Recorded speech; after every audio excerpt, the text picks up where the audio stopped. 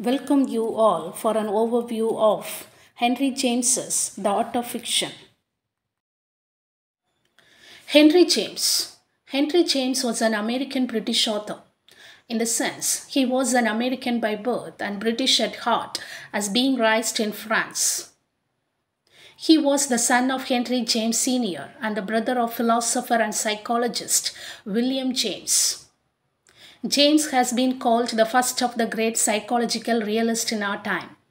Honored as one of the greatest artists of the novel, he is also regarded as one of America's most influential critics and literary theorists. Henry James is not only a prolific writer of novels and short stories, but also of biographies, travel writings, memoirs, and literary criticism. One can easily notice the clash of the two worlds in his major works, that of Europe and the United States. With this juxtaposition of a clash of culture, region, temperament, personalities can also be traced in his writings. Making psychological realism as his strong point, James evolved as a writer who explored the psyche of his characters in depth, producing a large body of work. Revolving around these characteristics, James is considered one of the most eminent contributors to American fiction.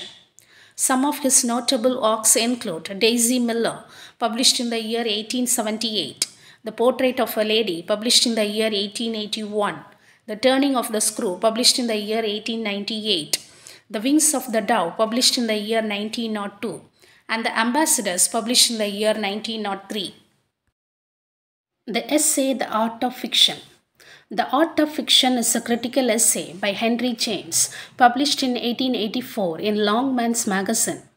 The essay was written as a reply to Fiction as One of the Fine Arts, a lecture delivered by Walter Besant, a Victorian novelist and historian.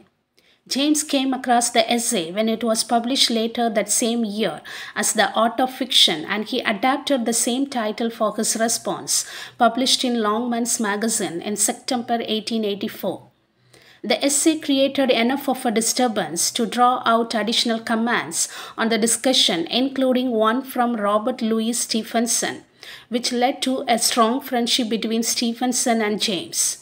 Stevenson is a 19th century Scottish novelist who is best known for the classic novel The Treasure Island.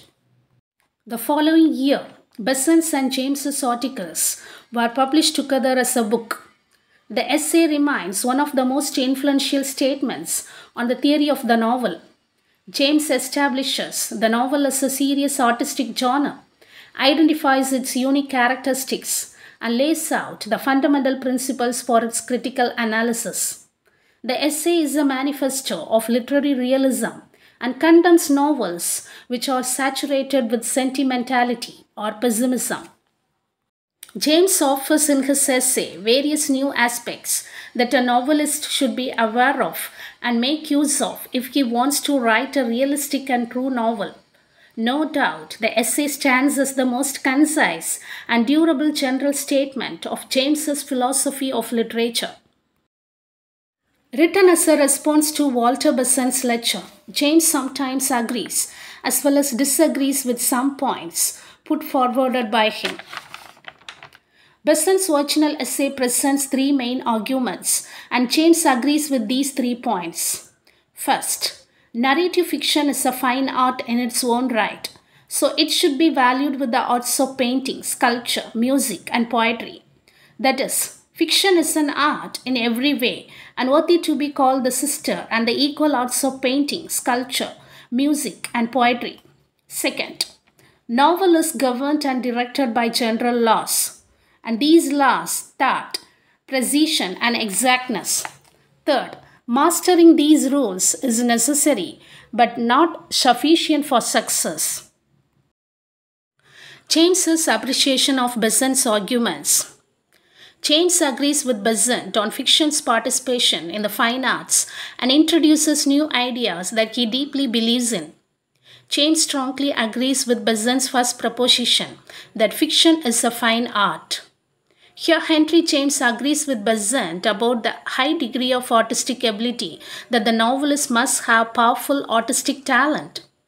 According to James, natural talent is required to excel in writing fiction, that rules are fine to guide but cannot replace natural talent. James's objection on Besant's arguments.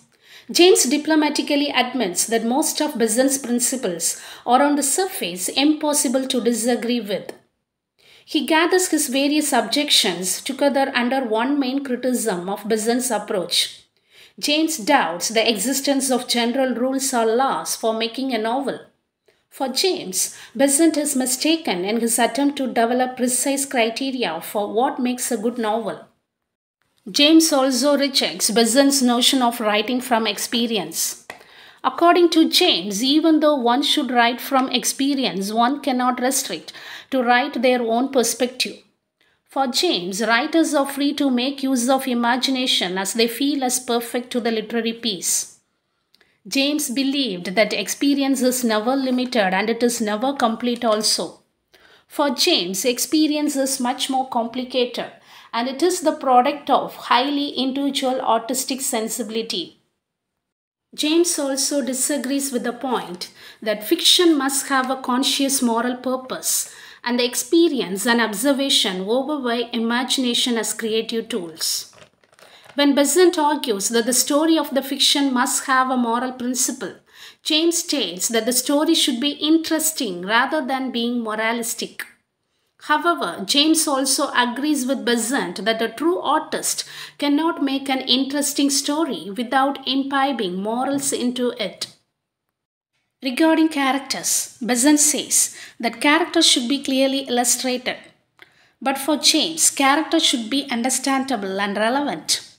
There are innumerable ways to describe a character that will make them acceptable and relatable to the reader. For James, there are no such restrictions to create characters by using one's own imagination. James argues against these restrictive rules for writing fiction and responds that no good novel will ever proceed from a superficial mind. That is, for James, novel is not an inferior literary form and must have a serious critical analysis. James draws parallels between the art of painting and the art of writing. He also concludes with two reasons why fiction does not need to apologize for its attempt to represent life. James criticizes colleagues like Anthony Trollope for still apologizing and calls this behavior a terrible crime. For James, the novelist is a historian and history is allowed to represent life. According to James, a good novel is good because it is interesting. For him, a good novel has to represent life. It has to have the order of reality. James further states that the story and the novel are like needle and thread. He says that there is no part of the novel without the story. Thus, in James's view, the only purpose of the novel is to represent life.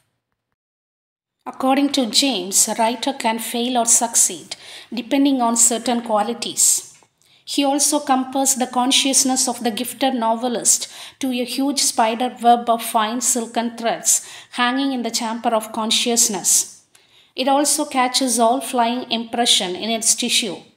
Just like a spider, a writer imagines and catches all flying thoughts into his forum. James next gives importance to the subject of a novel and demands artists to choose the richest subjects of all. James's next claim is that the novelist and the novel must be free. For James, novelistic freedom entails a liberation from moral and educational requirements. Writers are to create art rather than obeying rules. For James, a set of rules can remove the art from the story. A writer should worry less about following rules and more about creating art.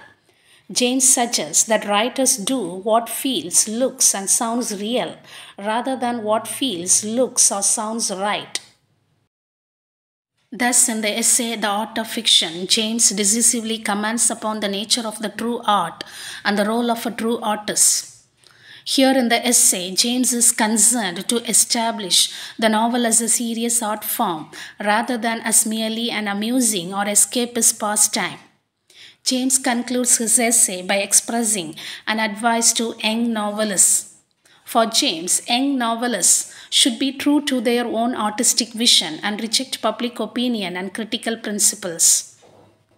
James closes the essay by encouraging writers to stay true to themselves and their vision. Therefore, an artist, a real true artist, must open to discussion, relish experiment, stand upon curiosity, attempt a variety of techniques and forms, and willing to embrace open exchange and comparison. Thank you.